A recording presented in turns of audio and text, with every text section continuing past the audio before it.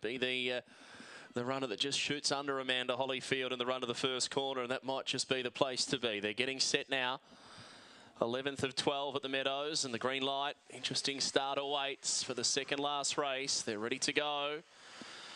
Off and racing now, and jumping well off the inside, Magic Dark Star. Run for Shelter speared out, and Run for Shelter's going to put them away early. Sprinted clear by 4 lengths over Magic Dark Star. Murray Vale trying to get around the outside, and there followed Desired Path, Urana Jasmine, Amanda Holyfield with a bit to do, and Lakeview Nola, the stayer, just left behind. But Run for Shelter's waiting for no one. Led by 4 lengths, Magic Dark Star, who immediately knuckles down. It's a race in 2. Run for Shelter, Magic Dark Star right over the top. Big win. Magic Dark Star by 1 length. Run for Shelter. Look at Lakeview Nola.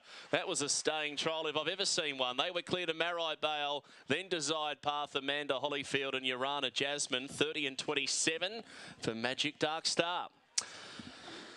For Greg Johnson, he'll be tickled pink with that result, Greg. Number 1, the winner. Just camped, I guess, a slipstream second, but a long, long way behind Run for Shelter, who has gone like a jet for the first 400 metres. And then Run for Shelter at the home corner was 4 or 5 lengths in front, but completely reading on empty. And that is where Magic Dark Star has made the move, pounced on the outside, rushed home, and that was a big effort.